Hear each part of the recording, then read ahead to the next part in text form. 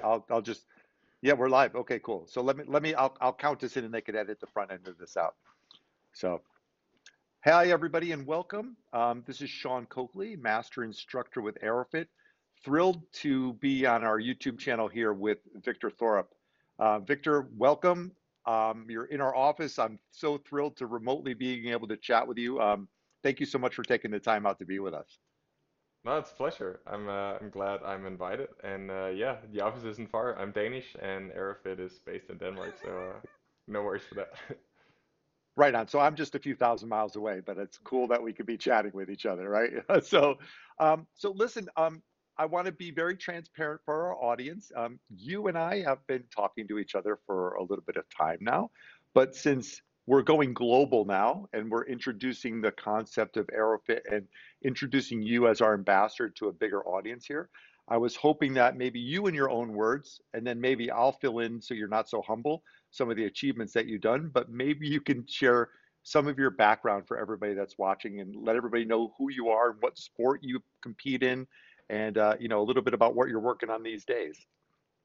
Yeah, sure can. I actually started as an inline skater, but today I'm a professional ice skating, or ice speed skater. And I managed to qualify for the previous Winter Olympics and ranked fifth there, which is probably my best result so far. I had a few top 10 rankings at the World Championships and fourth place in the World Cup final.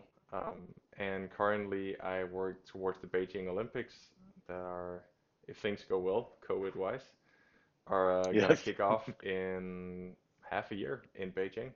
So Yeah, yeah, it's very soon. that's my main goal right now, yeah. And I do, besides skating, I do a bunch of different sports. But the one thing they all have in common is that I kind of incorporate that as part of my preparations to become a better ice skater. Yeah, which I think is fantastic. So for the rest of the people listening, I'm going to fill in a few things. You correct me if I'm wrong, Victor, because you're a humble guy. So you were at the 2008. You were in Pyeongchang. I believe you got fifth place in the mass start, and that was the first time the mass start happened, right, in Pyeongchang. So that's an incredible race. If people don't or aren't familiar with speed skating, watching the mass start race is something that I'm fascinated with. I think it's such a adrenaline rush of a race. I was wondering if you could maybe just spend a few moments, if you don't mind, for the people who don't know a lot about speed skating. Share with them what is the mass start race? Why is it so special? What makes it complicated and dangerous? And how do you have to control yourself in a race like that? Right? It's an amazing thing when you watch it on TV from afar. I've never experienced it up front myself, so I can only imagine what it's like. It's fun, and it's fast. No, it goes for all long track skating that we compete on a 400-meter track. So it's Mhm. simple way to explain it is that it's the same as track and field, except the track is frozen. It's frozen water. And then we Right. just skate around in circles and generally fast skater wins. And most of the distances are time trialing. So we just compete against ourselves basically and the clock, Sure. and fastest time wins. And then there's this discipline that entered the Olympics in 2018 called the mass start, where instead of just skating solo, we all compete at the same time. There's semifinals, but we're allowed to be up to 24 skaters on the rink at the same time.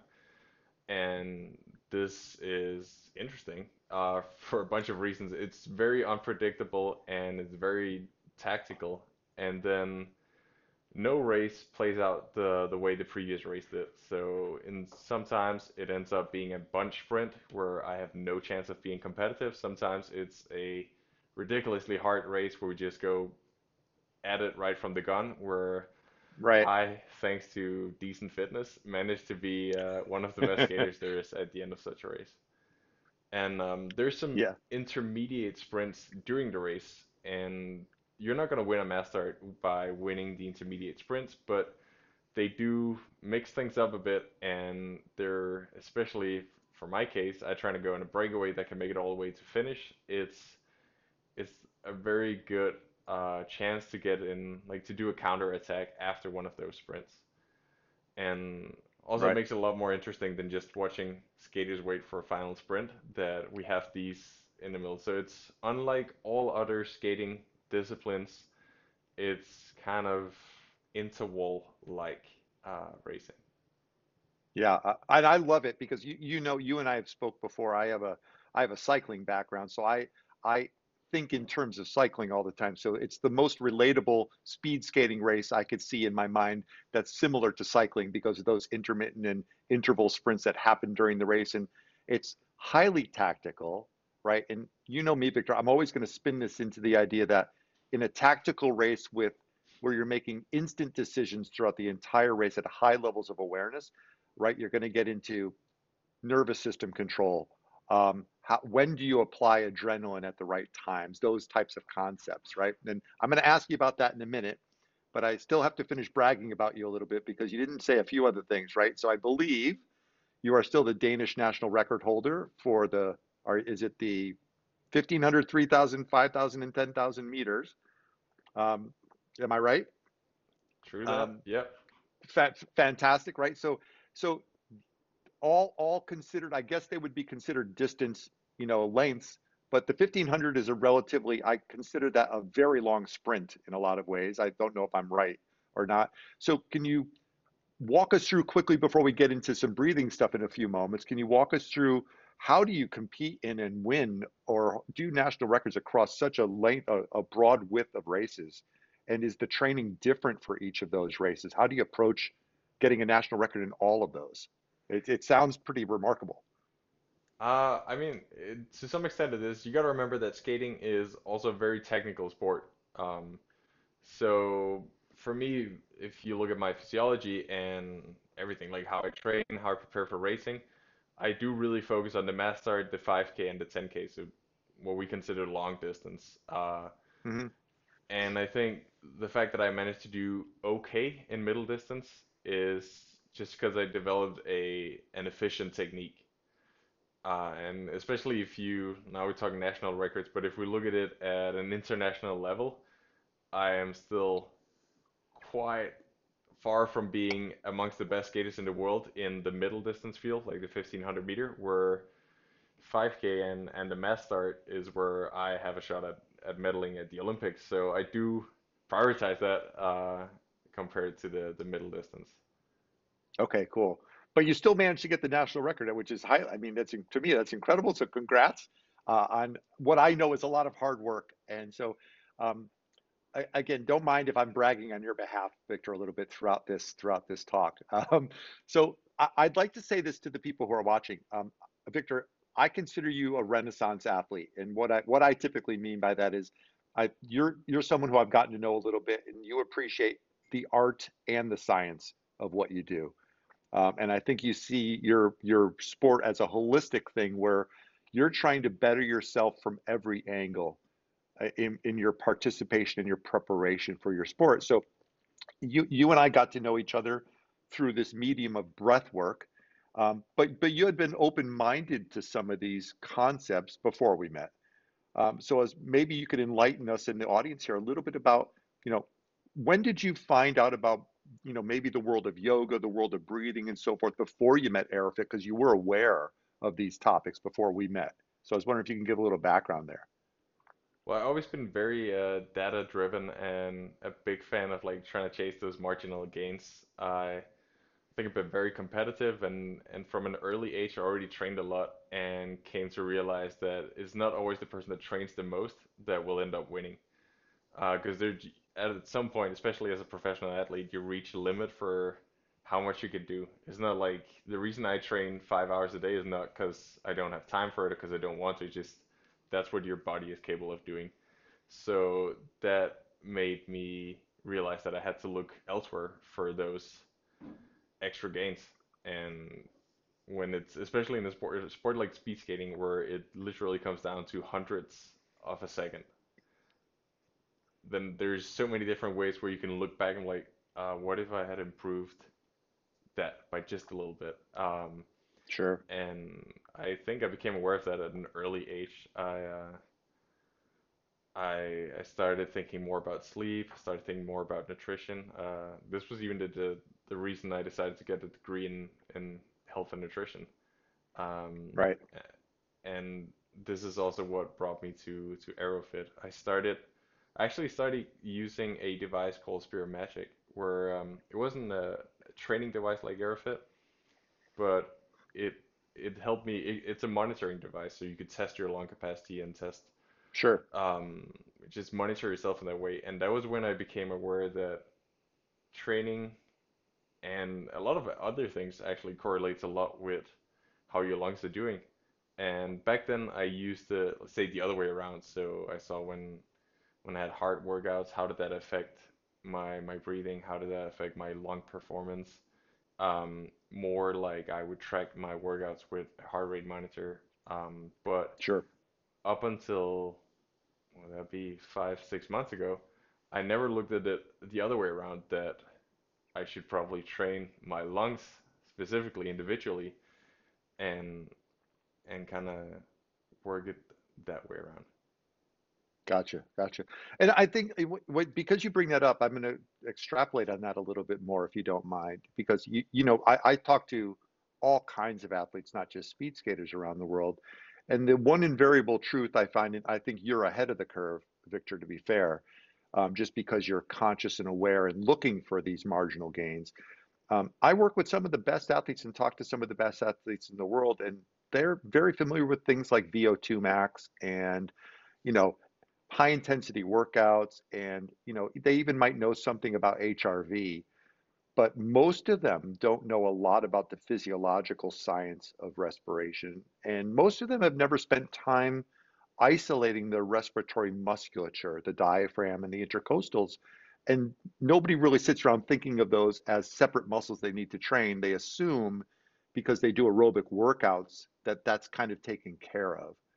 So I was wondering maybe if you could start the conversation about, how Aerofit started helping you with your training, what your revelations were, if you will, that you had, that all of a sudden you realize, wait a second, this secondary set of muscles that everybody takes for granted actually is kind of important and actually starts to help me with my performance. So if you could share a little bit about how what your journey was when you first started using these things, and maybe your surprise at how you started to make progress. Yeah, definitely. I think first of all, the reason a lot of people oversee this is because you don't feel it naturally. I mean, when I'm skating a race, when I cross the finish line, it's not like, oh, I think I could have used my lungs better. It's more like my legs are burning. It's not where you feel the immediate pain. So you wouldn't Right. necessarily make the link between, oh, I should probably do this, I should probably do that. Um, so it doesn't come as a natural thing to look into that. And I think for me, this it's been my luck coming from a really tiny skating nation, where there was nobody to tell me, oh, you need to do this kind of workout, that kind of workout, you should do this to improve your performance. I was uh, I was kind of forced to explore things a bit That's and cool. look outside the norms, and that's like one of the reasons I started using the Airofit. And then obviously what made me continue with the Airofit is the progress I felt. And now I started using it in the beginning of March Right. this year, 2021, and then I generally like to look at the objective data and improvements that I got, because there's also placebo involved in this. Like if I just say, "Oh, I feel a lot better because my lungs are so much stronger, I can continue forever." So I try and always just look at the stats, the facts that I can actually measure. So doesn't mean that feeling better won't make you a better athlete, but it's so much Right. easier to just think of those things, because I have also tried a lot of wearables, a lot of other like attempts to win some of those marginal gains in different fields, where I also came to realize this doesn't work. Maybe it works for some people, for some sports, just not for me. But the Aerofit, I've been able to tell right away that it improved my sleep. Um, this was partly just subjective, that I felt better. It took me less time to fall asleep. If you ask my fiance, I stopped snoring. So Hey, all right. she also did benefit from the Airfit. That's Um, great. but no, I monitor my resting heart rate and I also track generally everything with a Whoop device 24/7. And I improved the overall time I spent in REM or deep sleep by 8%. If you Wow, compare that's the significant. Yeah, and that's if you compare the average of the 4 months prior to using the Airofit and compare those to the 4 months after starting using the Airofit. And Gotcha. that's a whole lot, like 8%. We're talking about, I Yeah, mean, that's dramatic. a few seconds will take you from a 10th place at the Olympics to a medal. Uh, Yeah. it's like if you can improve your sleep by 8%, it's sure worth it. Yeah. And So then let me ask the important, if you don't mind me interjecting for a moment, let me ask the all important question, because I get this from a lot of people when I'm tested, meaning does Aerofit really work, or what are the benefits of Aerofit? Um, During that time frame when you shifted 4 months ago, that 4 month period where you're prior to using Airofit, did you introduce any other new training components during that time that could have skewed the correlation at all? Or was Airofit the only thing you added in so it was isolated? And we won't call it scientifically, it's not a scientific study, but we're going to say as close as we can to science that that's the only thing you added and that shift occurred. Is that what it was, happened, yeah, we or can were we can the isolate okay, that as the only thing because I okay, also I okay, like to do that because if you change 10 different things at the same time, you can't how it's just going to be guesswork which one was the one that actually made the difference. So I do okay? also try and I thank Yeah, isolate it. thank you for confirming that, because everybody would Yeah, ask yeah. me that afterwards. Oh, he must have been doing five other things too. So that's it's That's but it's really important. Yeah, Yeah, that's the good thing about ice skating that our season is so short. We only compete for 4.5 months of the year, so we have the remainder of the year to play around with things, like to try new things out and really go in depth with what works for you.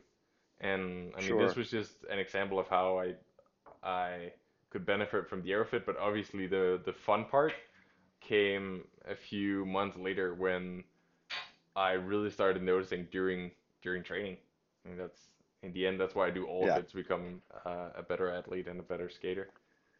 No, that's incredible. And thanks for sharing that. I think it's really important for people to study correlations where they can. And if they have the time frame to isolate things to understand them subjectively, it's excuse me, objectively, it's really important. Um, I think what I was hoping to ask you as well, when it's going down that path, right? You and I, when we first met, I think we had a more open discussion about breathing in general, right? And Aerofit was this new device that you were going to be trying out. But um, you afforded me the time. Thank you, by the way. You afforded me the time when we first met to speak for quite a significant length of time, talking about the nervous system, talking about what the muscles do, how muscles affect your breathing.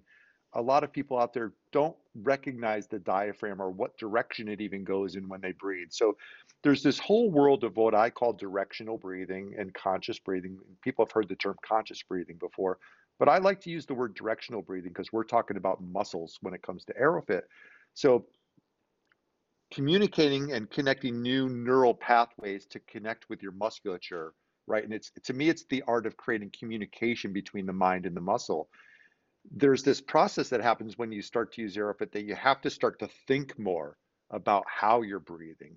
So you have a background where you were curious about this. I don't know if you recall our conversation that we had, but we had an interesting conversation. I still remember it vividly because it was a lot of fun.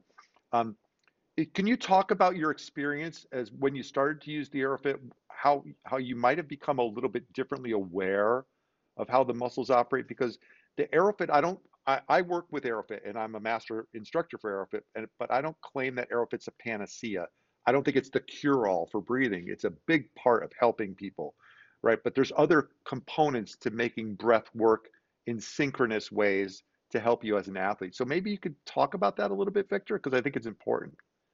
Yeah, I think especially if we take it back to that first conversation we had that lasted for quite a bit. The big eye opener for me in that was that I was already convinced and I already saw the results that the Airfit made my lungs stronger.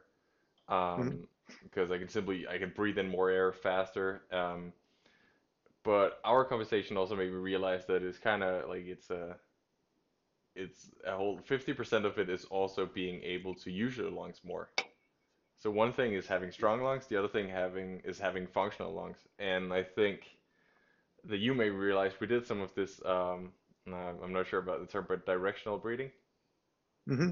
All right, That's what I call directional. it. Yeah, Yeah, yeah. yeah. No, I like that. It makes a lot of sense. And I think, especially in disciplines or sports where you're in a breathing-wise uncomfortable position, such as skating, where I mean, if you look at the like performance, the technique, the aerodynamics, you force yourself in a terrible position when it comes to Yeah. using your lungs optimally.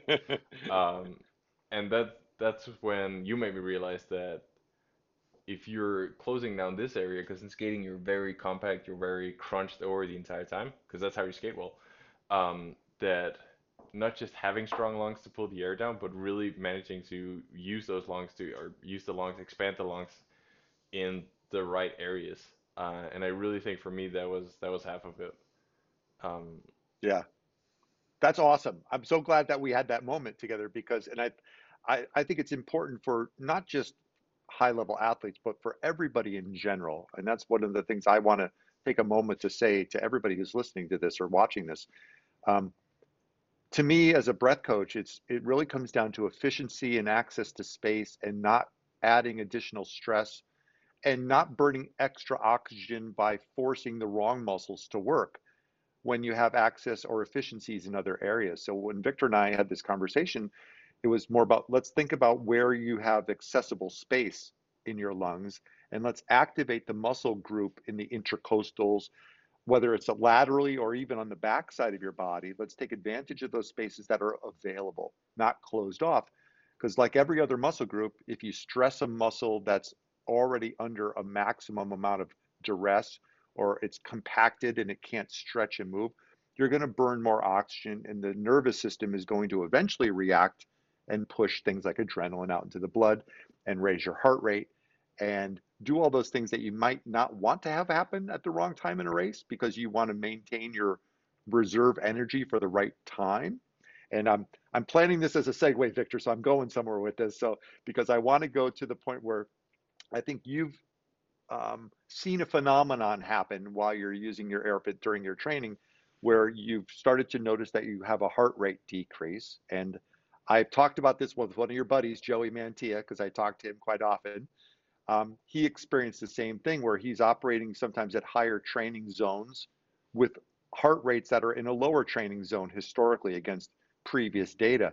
So I'm hoping that maybe based on this efficiency talk and the use of Aerofit, that somehow in the mix of all this, you've realized that your heart rate has decreased during your training and during your racing, because that's a really incredible statement to say that that happens for an athlete because that's a tangible benefit right at the end of the day.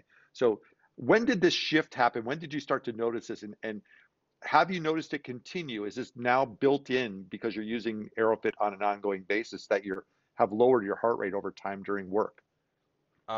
so that started quite early in the whole process of using the Airofit, but only at easy workouts or in the lower heart rate zones.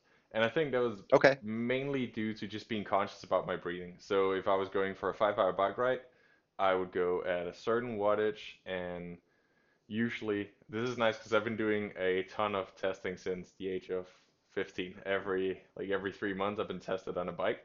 So I know my different wattage zones compared to the heart rate and so on.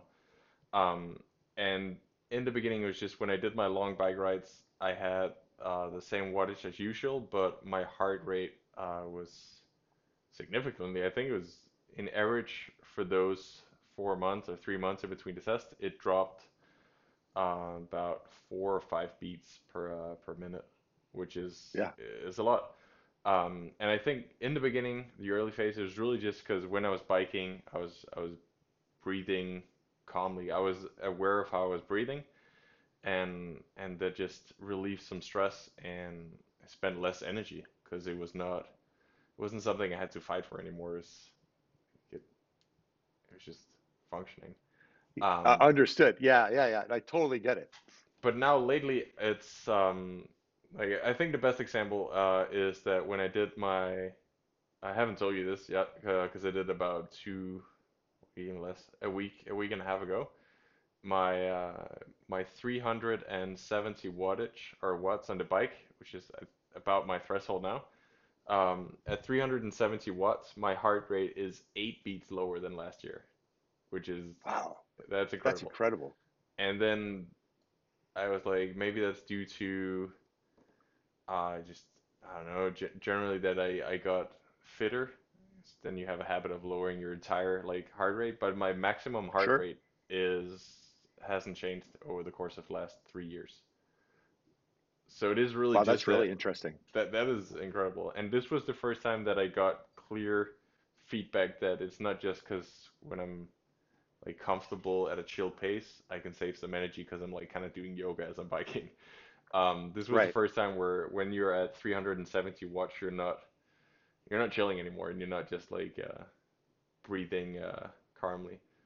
So this was super cool to be aware of. And then I also had the chance the last month as I returned in or back to skating, actual skating on ice, to feel the difference. And on ice, I mean, it's the same lap no matter where you go, so you can clog it, and you always know if you're improving or not.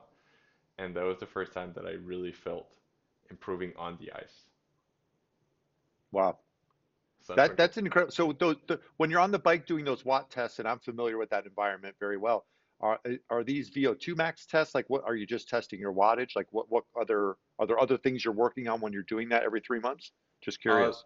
I mean, I think the main reason we do them is just to know, or for me to know which zones I have to work in. So I know if I'm working on my threshold, it has to be here. If I'm working on my anaerobic capacities, if it's a recovery work, I know how hard to push it.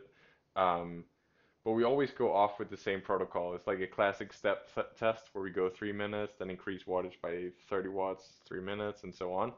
And Sure. then we measure, of course, um, like the breathing, and then we also do lactate for each step, and then heart rate and wattage, so we know when it goes Yeah. from threshold to threshold.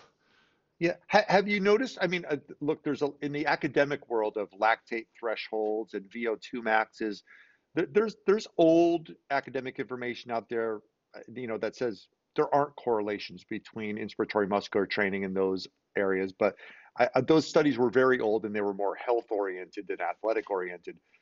So I'm willing to be open-minded about the idea that some of these things correlate to each other. Have you noticed any shifts in your lactate thresholds or your anaerobic threshold switches after Airofit or in general based on since you started using Airofit? We haven't talked about that before. I mean, obviously, noticed that my threshold has improved.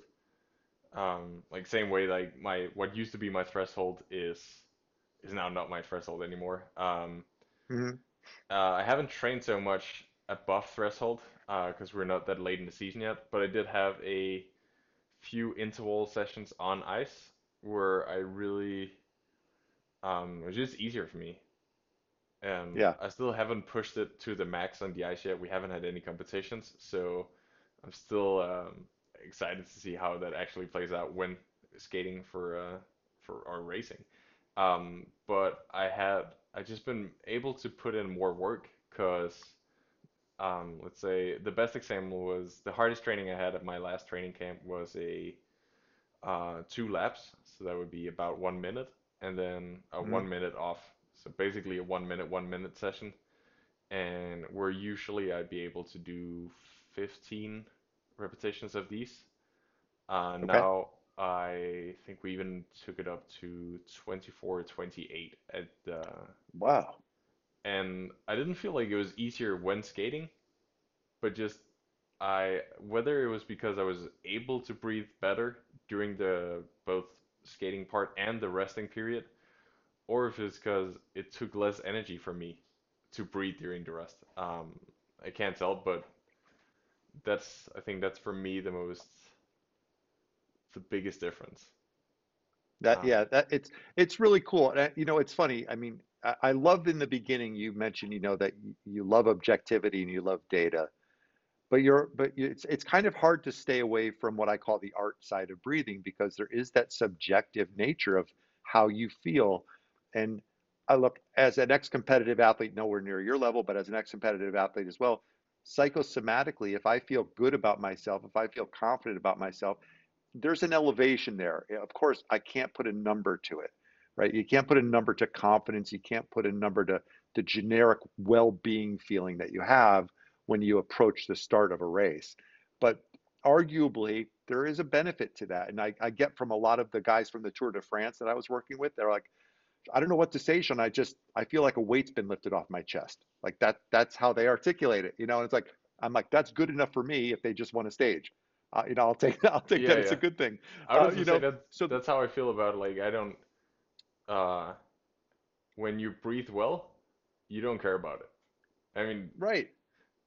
we put this as like Airofit is so great and you feel great without it or with it and your breathing becomes better, your lungs get stronger, but like the whole goal is to not have to worry about it. Like if Right. your lungs is not even a topic anymore, it's perfect. It's just It's perfect. it happens in the background. It doesn't steal too much energy from the rest, Yeah. and that's yeah. And I think yeah, you're right. It's definitely a lot of it is just training it, like make breathing your weapon and not your enemy when skating. Yeah, absolutely. And I won't go into the weeds right now with the audience who's watching, but you and I could share this in front of everybody. I think, I believe there's a true symbiotic relationship, a two-way street between your nervous system, mind, and your breathing, and they both feed each other in both directions. So your mind in your awareness, your audible awareness, your visual awareness, your body is constantly paying attention to the sound of your breath, the rate of your breath, the depth of your breath. Your nervous system is observing that, and it's sending mutual signals back and forth. And if the breath starts to sound strained, the body reacts to that. Any time there's a manipulation of those combination of systems, the nervous system reacts and it has the ability to potentially put you what I'll call in like, minor panics where maybe I should be defending myself and putting adrenaline out into the blood to engage in the fight or flight responses.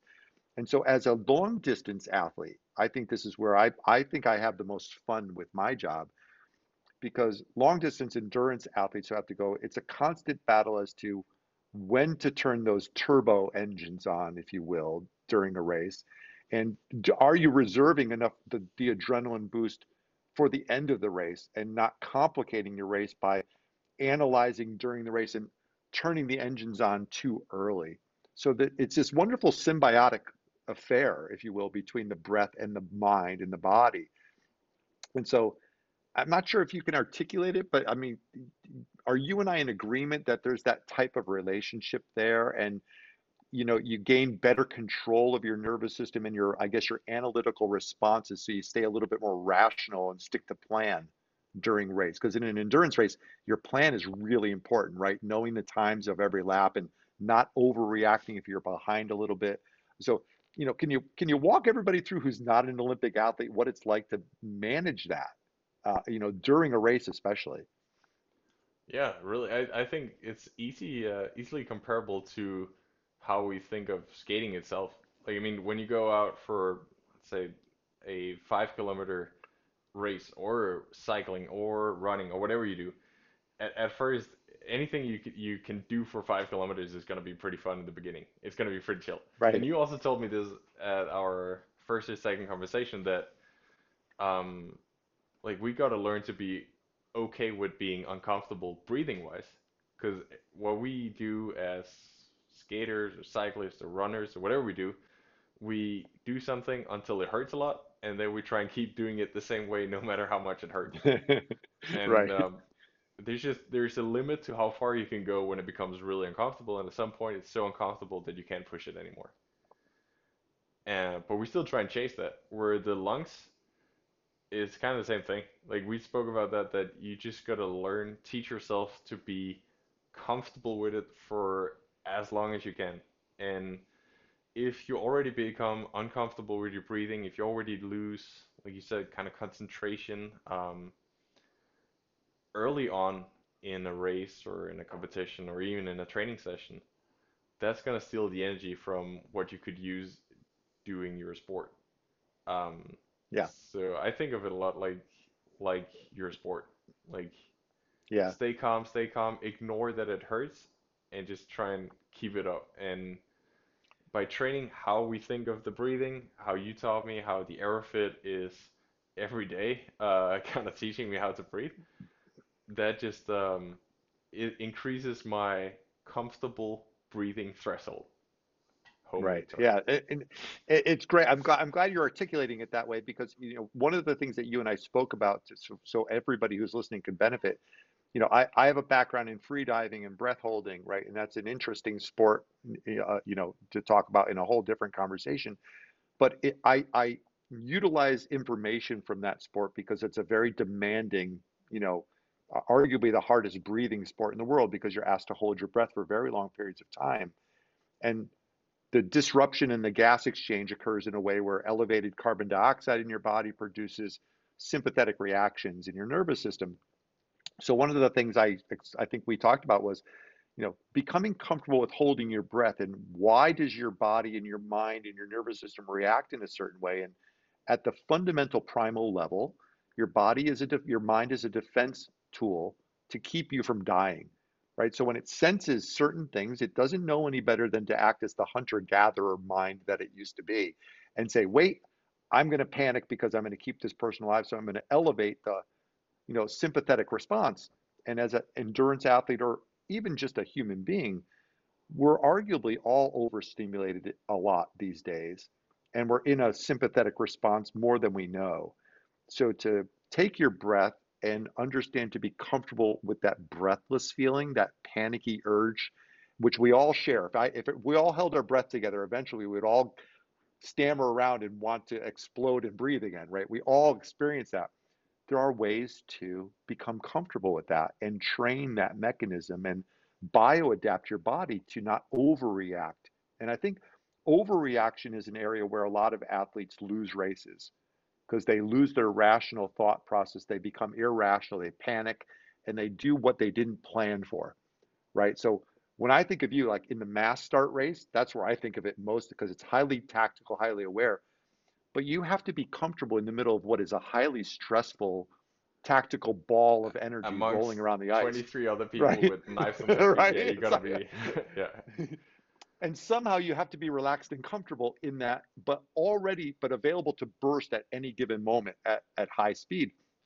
I think there's no more demanding area in the world than that type of environment. And I would love to study it more scientifically. I'd love to wire you up one day and send you in mass races and see what happens. I think it'd be fun. Um, but no, Victor, thank you for sharing that and letting the audience kind of know that you've I think experienced that because for we get a lot of pushback on that stuff, yeah, I think for all the people that have an Airofit device out there, just to really like visualize what we're talking about here is if you know any of the sessions called depth, flexibility, uh, that's for me where I could really relate to this feeling that when you become uncomfortable and then at some point you just become comfortable with being uncomfortable breathing wise. So it doesn't Mhm. steal your attention, it doesn't steal energy. But the first time I did both of these sessions, or the first times, it took a while, I would get really sweaty, I would get really warm, I would even Yep, get I like remember. dizzy, and you could talk to me, I wouldn't know any of what you said afterwards. Whereas now, I still gotta concentrate. But this just shows how much breathing takes away from other things. If you try and, I mean, I still can't. If I watch TV while doing the flexibility workout, it's like going in, going out. There's no, I can't recall anything from it. So I also still have a lot to Yeah, learn, for this to be entirely autonomous when I'm out skating. But this is a really like those sessions are good to train that, but it's also good to make anybody realize that wow, there's a lot to gain here. there's a lot of room to grow. Yeah, and it does take a specific type of mindset to want to push yourself into those areas, right? Not everybody walking down the street is going to want to experience that. I don't like to call it pain, right? But it's a heightened awareness of struggle, right? In my world, right, where you're willing to kind of push through some of those struggles to find greener pastures, right? In a lot of ways, and I think as an athlete, if we put performance aside for a moment and we just talk about some of these other ideas that you and I should talk about today, recovery, resilience, um, ability to sleep better. This is Airofit and just breathing in general as a performance mechanism is not just for better times on the track, because better times on the track come from what you do on your bed, what you do off the track completely. So how do you recover? How do you sleep? How do you do these things? And breath, arguably, I know this to be a fact, but I'm letting you have an opportunity to speak to it.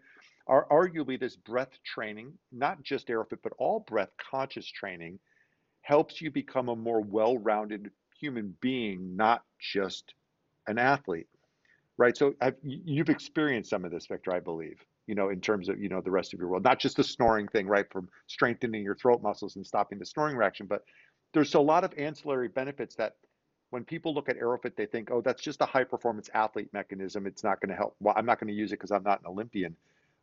I would argue this helps everybody, not just Olympic level athletes at the end I of the would day. I would argue it's the opposite even. That like the I would always say I've optimized a lot of things. So if you come in as a non-trained athlete, it would make a much larger difference in your life. Um, Fair. Okay. Yeah. so I definitely I agree on that that you would have like you could get relatively even more out of it if you're not a trained athlete. And yeah, there's a lot of ways to benefit. Like I said, the snoring. But also some of the specific like sessions on the Airofit. There's a lot of it that is based on mindfulness, that is based on relaxation, that are just beneficial to anybody. I mean, during daytime, just to get rid of some stress. Yeah. I always, well, because you make my training program. I have a lot of relaxation sessions right before bedtime, and Hmm. that caused me to even on days where I don't have it, I still do some conscious breathing um, just before going to bed, because then I can with almost 100% certainty say that no matter how hard the day was, even if I had to take afternoon caffeine for a late training session or whatever, Right. I Right. can still within 5 minutes like find my calm and disappear into a dream. Yeah. That's awesome. So now let me branch over to some little other area that's kind of related here. So a while ago you said, mentioned 5 hours of training a day, right? And that's and whatever you do during those 5 hours, let the audience be clear that there's never 5 hours of Aerofit training, right? So please, No, I'm not going to no. say how long you train with your Aerofit, right? But typically, because I wrote your protocols, I know what they are. Like typically, right, you're only using the Aerofit 12 14 minutes max, I think, was one of the areas in my like a stretch day, if you will. So, um, you're not using Aerofit for a half hour a day, for an hour a day. It's not a no pain, no gain type of device where go, Joe, go, Victor, go, keep going, push harder. It's really about relaxing, and it doesn't take a lot of time to get value out of it. And everything's about time for value at your level, right? If I asked you to do an hour of this a day to get the same benefit, I don't know if I have that much time, but Yeah, yeah. it's only 12 minutes a day. The And same goes for so, hobby athletes. Like if you only have a very limited time of the day, like I say, I could, and during the summertime, I could bike 5 hours in the morning and then skate a marathon in the afternoon. That's a whole lot of hours, and oof, very few people have that much. I wouldn't call it spare, but spare time, I guess. Few people would have that to their availability. But the Airfit is only 10 at the most, like you said, 15 minutes per day. Uh, mhm, that is very little time for how much value and how much like progress you can get out of it. Um, yeah, and that would be if I had to cut my training down, I would definitely not touch the Aerofit part of it because it takes a little, and also it's so easy to like you don't have to get dressed in any specific way. You don't have to warm up before using the Aerofit. It's right. it's fairly simple. Yeah. And as an asterisk there, that was not a paid statement. Victor said that on his own. So, If I was to do that, I would say that's the one question I get the most often on social media is like, is it really worth that money? And for how little money that is compared to everything else that you spent when doing sports, Like compared to the price of your bicycle or even the price of your running shoes, how much faster that'll make you compared to increasing your lung capacity, your lung strength, and the well-being aspect of it. I think it's pretty fair. Yeah, no, that's cool. And thanks for saying that because I get that question all the time. And the way I explain it to most people now is, you know, the sessions and the modules that are in the app itself, they were designed very thoughtfully by, thought leaders and academics and people with, a lot of, commas and letters after their names, right? Who kind of know what they're talking about. So um, I like to be fair and objective. Adding resistance to breathing will help you build muscle in your respiratory musculature. So we always joke, I could breathe through a straw and create resistance. There's no doubt about that. Um, but there's a method to the patterns of breathing and the styles and the expressions of patterns in the breathing inside the app that I find really cool because the way they were designed is based on the science of why your body reacts to how breath enters and exits your body. So, and there's a myriad of patterns that you could utilize to beneficial outcomes. And so there is a prescriptive protocol, if you will, a way to think about which one do I use today and for what reason. It's not just a simple breathe as hard as you can in and out, and I'm all set and I don't have to think about it anymore. Some people will be happy with that, but the more nuanced people, when they get to know their nervous system and they become more aware, I think they start to feel how those different patterns express themselves in their nervous system and in their psyche, and it starts to make deeper sense. I don't dare call it an enlightening process. I don't want to get into religion, but I do believe that there's some awareness that comes out of engaging with the Airofit that you start to feel and think about how you express yourself as a breathing animal differently once you get to feel those different patterns. So I personally think that's important because I do this every day. That's my job. The general public might not feel that right away, but I mean, if we tie it with you, Victor, quickly to a performance enhancement perspective, right? I saw your post the other day about the number that you put up. Can you share, when you started using Airofit, you were at a certain volume capacity. So if we could talk right into brass tacks, and just the other day, you posted a liter capacity that I was even surprised to see because it's pretty phenomenal. Um, can you share, and you already had a pretty elevated liter capacity before you got the Airofit, so it's not like you were starting at the bottom of the barrel. But what's been the progress so far over time? Like, where did you start and where are you now, from It's a been it's VLC been perspective? yeah, I would say it's been impressive. I don't know if it's a good thing or a bad thing because I do also regret not knowing about it beforehand because I spent 20 I told you years. that would happen. Yeah, I that's true. know. But it's still hurts to know that I spent 20 years getting to almost 8 liters, 7.5 liters, and then I spent less than half a year to getting that to 11, almost 12 liters. And the last test I had was 11.7. Yep. Um, and I mean, if you look at it from where I came from and where I am now, that's huge. And that's Yeah. an untrained athlete, which is wild.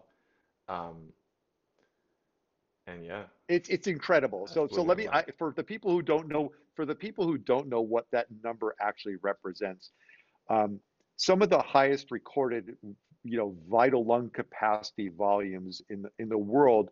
Rowers are notoriously really high VLC and VO2 max people, right? They're some of the highest, and cyclists and speed skaters are among the highest as well. But I think in the record book world, right, the rowers kind of usually win because they're usually those guys.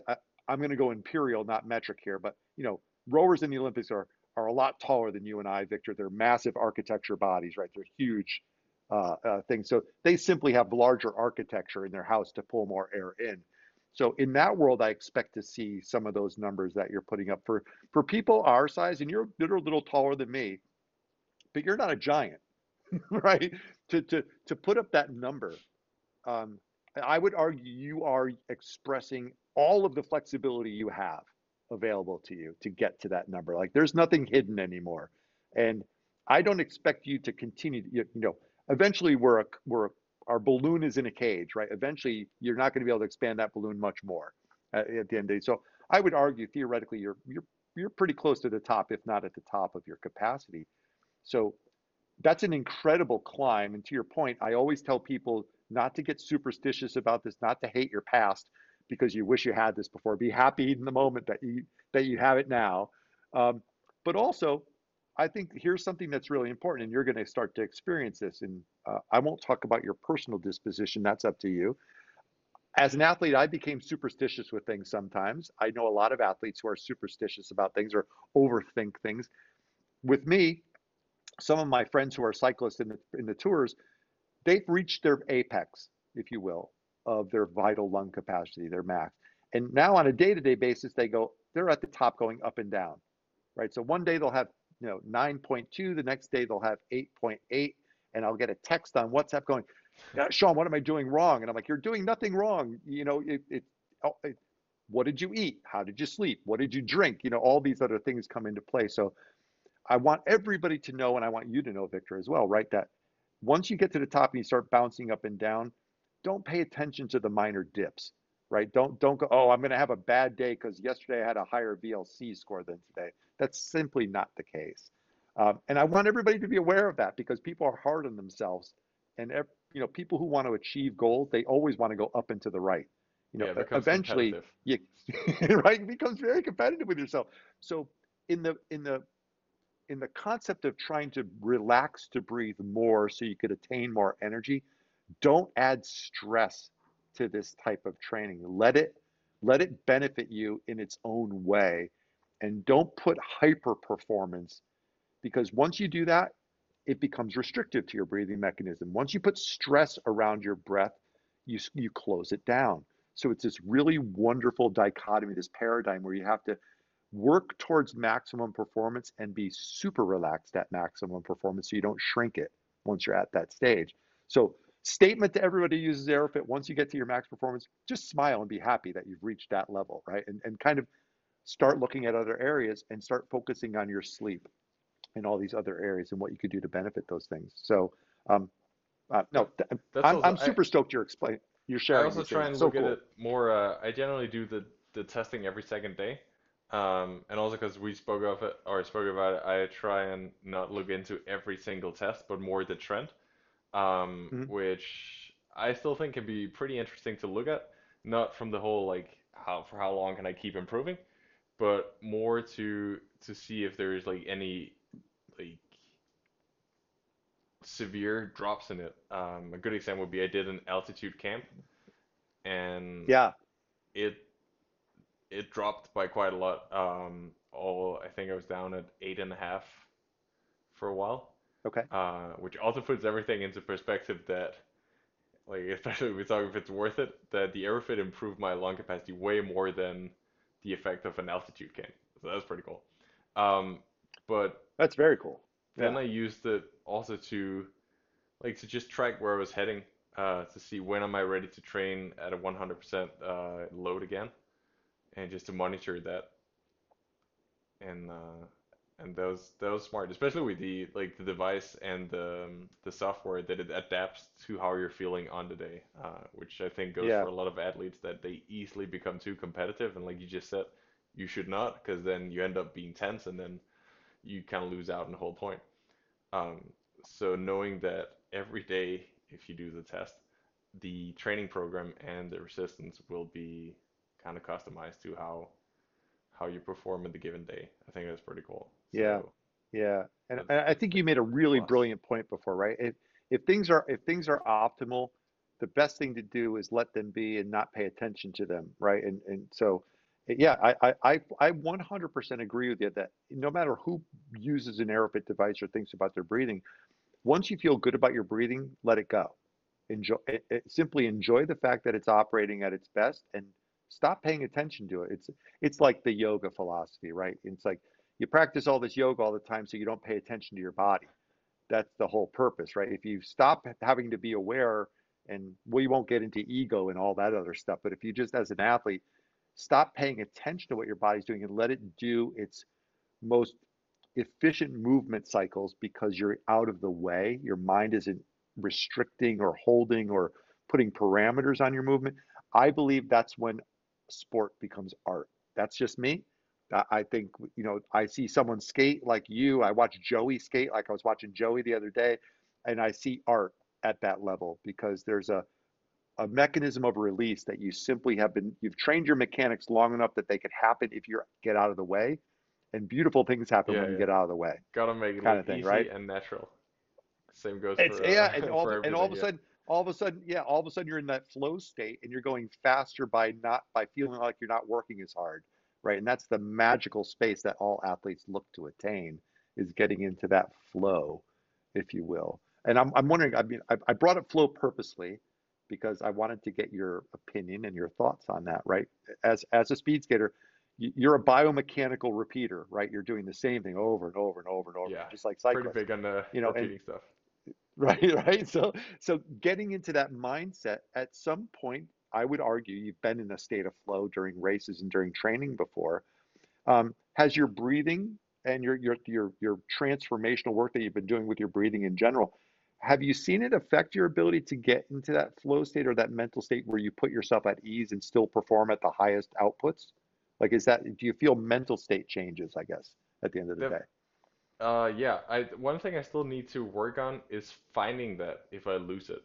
But when I enter an interval or enter a session or a sprint even, if then I always dial in my breathing as I enter it. I'm aware of it, I can like feel it, and then it kind of becomes a nice little rhythm thing. But if I lose it underway, I still need to work on catching it again, like Okay. returning to the comfortable breathing state. Yeah. Um, but now it's the thing that I'm conscious of when I start an interval. I'm like getting into position, getting my breathing set, and then I just nail it from there. So it's much easier for me to get into that, if we call it the zone. Yeah. Um, yeah, where it's like you got this rhythm in your head of your steps and everything, and it feels very just natural, like floating a little. Yeah. Um, Yeah. and then especially in a mass start, there's a lot of stuff you gotta like, you can't predict anything in a mass start. No, it's chaos. It's chaos navigation, Yeah, right? I exactly. mean, And I think that's one of the things where even though my lung capacity is should be close to its max, um, there's still a lot of this breathing when using it practically that I can still improve on. And yeah, and also just the yeah, same way I think I haven't gotten faster on skates the last 3 years. Like my max speed hasn't improved a bit, maybe even got worse. I don't care so much because I don't do sprints, yeah. but my sub max, so which is my race pace when skating a mass start or a 5K, became easier for me to be there, and that's also Oh, where I cool. sense things are going with the breathing. Like I might not increase my lung capacity, but it'll get easier for me to use all of it and take less Yeah, energy, and then hopefully more energy left for the fun stuff. yeah. That is awesome. I love to hear that. It's such a great thing that's happening. I do want to I want to ask one little bit about your rate. When Victor's in a race, right? Here's the ultimate mindset. At least from I'm being selfish asking this question because I just want to know, right? I know enough about myself that what when I was in a race, I would know what would distract me. So as a cyclist, I'd sit there paying attention to my RPMs, paying attention to my wattage, paying attention to those things. When you're on a long track race and you're racing against the clock, or there's another skater and two guys on the ice, what is most tempting to distract you, and what are you cycling through in your mind? Are you is there a metric that you're thinking about? Do you allow yourself to just let go because you know enough about your art that you feel your way around the ice? Like, what's cycling through your mind, if you don't mind me asking, Victor, when you're going? What's the challenges to keep that relaxation going? What sneaks in and tries to distract you? Honestly, I would say it's when I realized that I gotta go fast here. All the good Okay. races I've had are races where I don't. I mean, it's not like I go into the races without a serious mindset, but it's just I don't focus too much on like, oh, I gotta get the right splits, I gotta skate fast. I know if I can make the first, say 5K is 12 and a half laps, if I can make the first 7.5 laps without thinking about the first 7.5 laps. Just, oh, this is nice. I skate well. I try and put my skates where I like them to be. I look up, see the lap times. Don't worry too much about it. Maybe it's fast, maybe it's slow. Um, but where I feel very loose, then I know that when it gets to the hard part, the last 5 laps, I have the energy, and then I can like start to push through there. So Sure. the one thing that could get me out of the zone is like would be worrying about skating fast and not skating well. Because generally, good Gotcha. skating leads to fast skating. And Right. Of then course. before race, I think that's the best advice I ever had. I had a phone call with my childhood coach less than an hour before the final at the last Olympics, where he told me Okay. like the most important thing here is to have fun. And then Right. like I thought that was the dumbest piece of advice you could give, and then he explained to Sure. me like Sure. you've been skating since you were 6. Like you trained every single day, twice a day for 20 years, and it's not like you're gonna forget how to skate. Like that's already, I mean, if you haven't learned how to skate yet, Yeah. it's not gonna be today. Um, Right. so if you have fun, then you stay relaxed. And I went out there and I've seen the video after, and I go out there and smile, say hi to the camera, and like wave at some Chinese or Korean people, and I'm like, Yeah. I Yeah. don't, when I look at it, it doesn't look like I'm even serious about it. Um, but I mean, that just made me calm. I didn't focus about, oh, yeah, I gotta win the Olympics. I gotta win the Olympics. I just lined up for it and like, oh, it's gonna be fun skating. And Yeah. then Yeah. obviously it's not like, oh, I forgot to give my 100 because I was having too much fun there. It's not gonna be like that. Because then Sure. when it starts hurting, then you have that energy to push through because you haven't been so tense, you haven't been overly nervous about things, and even though it sounds like, oh, it's just there to compete, if you go to the line and if you skate the race having fun, you kind of already like it's already a success from the beginning. So that made me Right. stop being so nervous about hitting the right lap times or going at the right pace from the beginning. Yeah. So I think, yeah, I know just it's great, right? It's chilling. it's the simple elegance of advice, right? The best advice is always it's the shortest and the simplest, right? At the end of the day, and it's just our job to accept that and not fight it at the end of the day. So I love to hear that. It is about having fun. At the highest competition, it should still be enjoyable because your coach is brilliant. Um, you'd have to work hard to mess up your skating at this stage, right? It's so ingrained in you. And again, I think that speaks to mindset. And I think this is why I love breathing in general, because breath work helps you control those distractions and not get in your own way, right? So you can still smile at the hardest of things and actually be aware that you should be, even at your most painful state when your legs are screaming at you and you're screaming, shut up, legs, in your mind, you should be smiling then too, right? Because that you chose to do this to yourself. So that should make you happy as well. All right. So Yeah, sure. when the pain kicks in, all athletes should be saying, thank you for letting me even experience this pain instead of getting mad at it or worrying about it. Because that's what you chose to do. So you might as well greet it with a smile and say, Yeah, yeah, try and work with it. this Yeah. rocks, right? Yeah, let's go. That's my mindset about all this stuff. It's like when the pain kicks in, I love that because that's what you've been working for, right, this whole time. So your inner smile has to come out to go past that. So, and I think that's important. So, and that's a free diving mechanism too. When you're underwater holding your breath and you're getting to 4, 5, 6, 7, some people 15 minutes, right? You're going to go through convulsions and diaphragmatic spasms and all these other things, and you have to smile at those things and kind of like say, yeah, welcome to the game. Thanks for joining. I expected you, and not try to kick that feeling away, because when you meet those feelings with intolerance, you're going to cycle down. You're not going to be able to maintain. So I want to just say that in front of everybody in the It is audience here, right? it is a terrible Meet your habit that pain with we pleasure. yeah, it's a terrible habit that we all have that when when you need to when something hurts, you want to fight that or you like it's not the most natural reaction to just relax in it. Like you do the opposite. It's like Yeah. every test I've done for my lung capacity, when I try and like really perform, I mess it up. Like that's where I had my worst Right, of results. course. And because you want to be as relaxed as possible, if you want to expand your lungs fully, if you want to skate smoothly and without being too mechanical, too restricted, you gotta chill in it.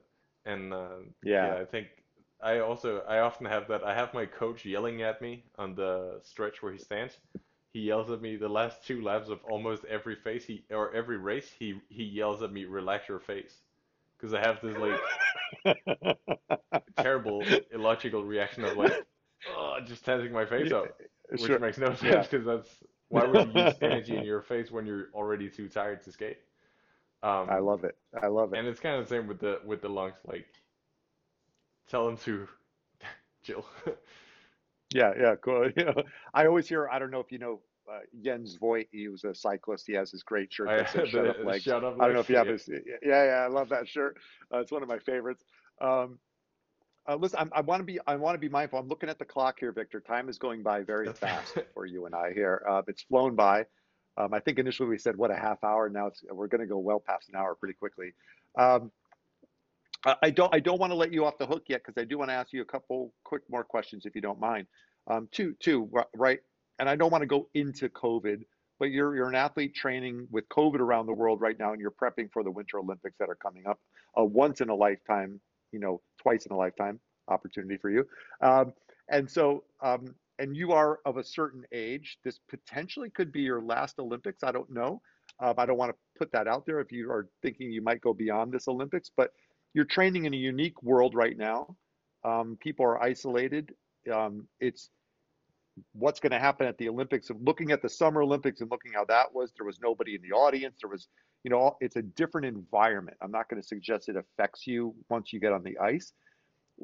What's been different for you in planning for the Winter Olympics coming up, and has it affected your training psychologically? Has it affected your training physically at all? I would argue maybe more psychologically than physically, but I don't know. I'm just curious as to how you're dealing with the state of the union right now in the world with COVID going around. I wouldn't say my preparation for the Olympics, it hasn't been that much of a disturbance. But in the beginning, when things were super uncertain, it did bother me a lot because Hmm. I really don't mind the whole um, like being focused on one single goal that lies far ahead. Hmm. Um, and I don't mind the whole like being isolated or skating without an audience. Obviously, it's nice when people cheer and all. Um, Sure. but what I really struggled with was in the beginning when things were super uncertain. Like we didn't know, is there going to be a World Cup next month or is it going to be in 3 months? And I really like to plan my training ahead of time. I feel very comfortable when I know what's going to happen in half a year already. Um, Yeah.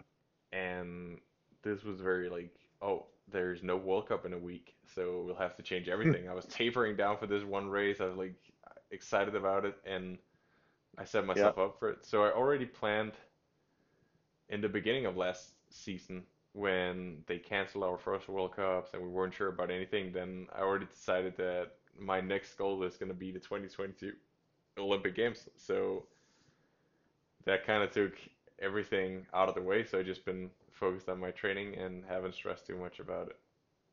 Yeah. That no, that's cool. I'm glad. It's nice to. Well, I mean, fingers crossed for everybody that everything keeps hopefully gets a positive direction, and we have full support from the committees and everybody else who's putting this organizational body together because it's a lot of work to get all these athletes in one place and compete together. So I could only express to you that I know a lot about how much effort you've put in throughout your whole life and how hard you work at this. So I pray that all things go well, so you could have a good showing there. Um, I mean, I could probably talk to you for 10 more hours, to be fair, Victor, about a lot of stuff, but I have to be kind to our audience too and not torture them by making this last 5 hours, right?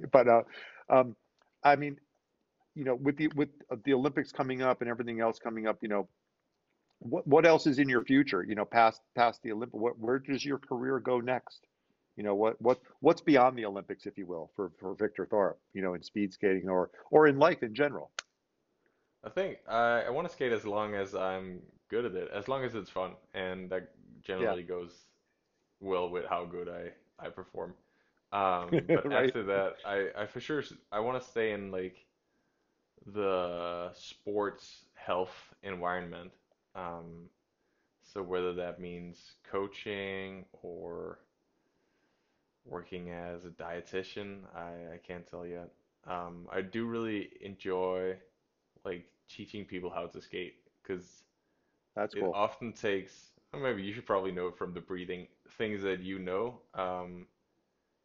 For other people that never heard of it before, you can give very simple advice and it makes a world of a difference. And that I like going back to that where right now I really change tiny, tiny things. I work on it for half a Hmm. year and it makes me 1 second better. Where I enjoy like helping people out like, oh, how about you just switch to these wheels and they go twice as fast. It's Right. That's um cool. so maybe that's where I'll be heading. Yeah, that's all. I mean, well, I mean, for the amount of time you've put into this, you are officially more than an expert at this stage of your life. And if you don't share that, it would almost be a crime in a lot of ways. So even if you don't do it professionally, I'm sure it's going to be a part of your life. It's something that's ingrained in you. And quite honestly, um, you and I aren't physically near each other all the time, but believe it or not, I'm telling the truth. Whenever I see you post a video of you skating, I probably watch it 8 or 9 times. I don't watch it once because I am a biomechanically interested person. So I watch how your legs move. I watch how your wheels land. I watch all those things because I'm hyper interested in your efficiencies. So thank you for even sharing your journey along the way with everybody because I think it's really cool.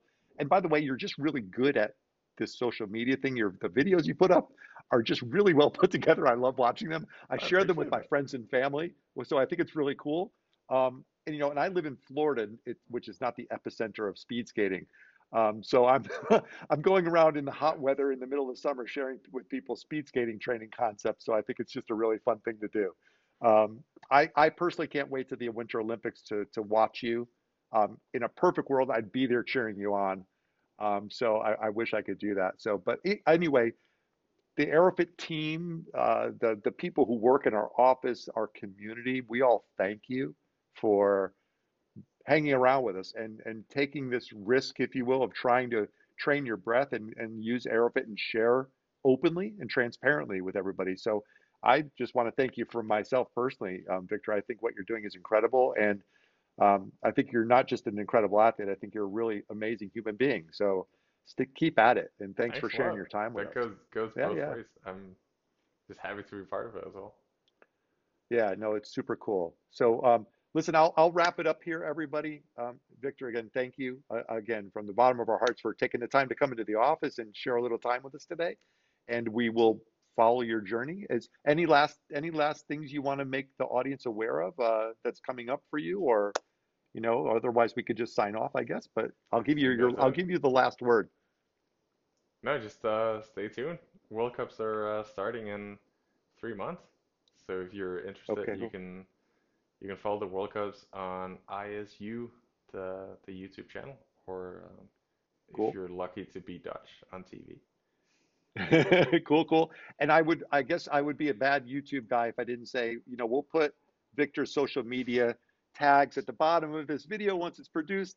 So please follow Victor. But Victor, you should verbalize so where can people follow you on social media so people could keep an eye on you as your journey continues?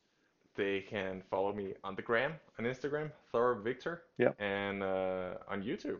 I have a YouTube channel where yeah, I teach the World Wide Web how to do cool stuff on skates, mainly just fast stuff. yeah. Please, But I try and limit yeah, it when I do. very fast stuff. Very fast stuff, actually. Yeah. So please follow Victor, guys. He's been on a brilliant journey, and um, the way Victor looks at life and sport is something that should be modeled. So again, Victor, really cool, really great having you here, and we'll talk again soon. Thanks.